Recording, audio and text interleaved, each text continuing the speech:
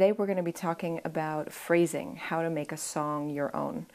You can swing, you can use straight eighths, you can leave space, you can use clusters of rhythms really quick, you can use long, beautiful tones. Before we even change any of the rhythm, what I'd like to do is shorten the rhythms that are there.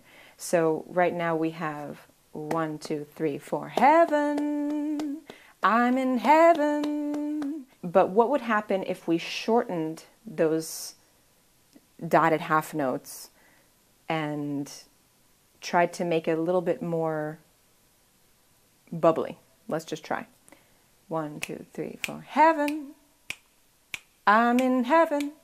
It does make a difference when you add a little bit of air into what you're singing. Air in terms of you just allow yourself to float instead of driving straight through a long note every time there is a long note written. A really great thing that's done in phrasing of songs and also in soloing is this idea of coming before the harmony happens. Sometimes it ends up sounding a little dissonant, sometimes it ends up sounding like it doesn't fit, but then when that chord hits, it feels like a release. It feels really beautiful.